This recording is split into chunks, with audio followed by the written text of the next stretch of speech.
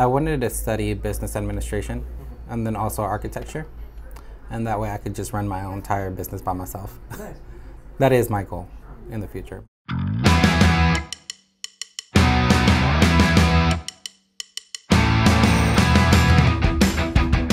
Honestly, I had applied, and because I had read all the information, I was like, okay, that's something I could do. I have many years in customer experience, so I applied, and never in my life did I expect them to call me.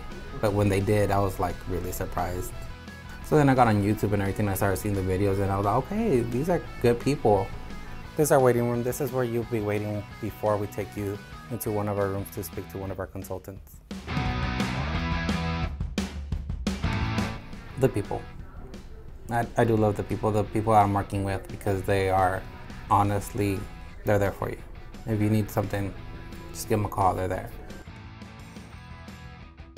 This is a city where I call it Little Vegas, because it never sleeps.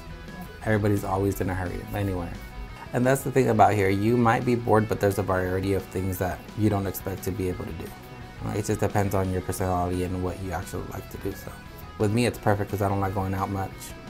If I do, it's out to my friends' homes or to movies, and that's what I like. So.